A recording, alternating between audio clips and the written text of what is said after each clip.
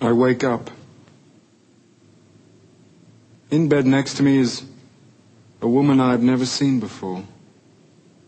I stare at the sleeping face. I have no idea who she is. I look around the dim room. There's a bureau and a mirror, an armchair with a hodgepodge of clothing, more clothing scattered on the frail oriental rug. I've never seen any of these things before.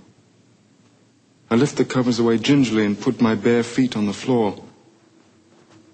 Again, I look down at the sleeping face. I try to remember what happened last night.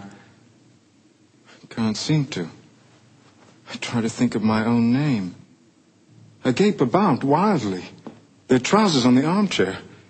In a back pocket is a wallet. It contains some dollar bills. Otherwise, it's empty. My heart gives a sudden sickened jolt. I realize I can't, in fact, remember anything. The sound of a voice makes me turn around. Who are you? Who are you? The woman is lying with the covers drawn up around her chin as if trying to protect herself. The look on her face is a mixture of alarm and confusion, as if she weren't sure she had woken or was still dreaming. Who are you? She repeats. I open my mouth,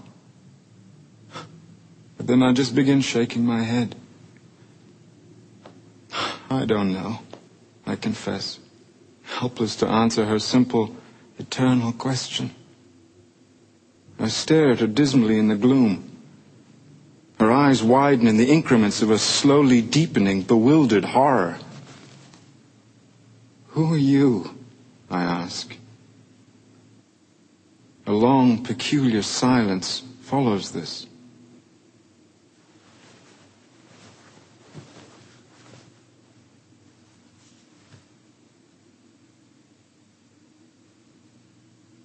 I don't know.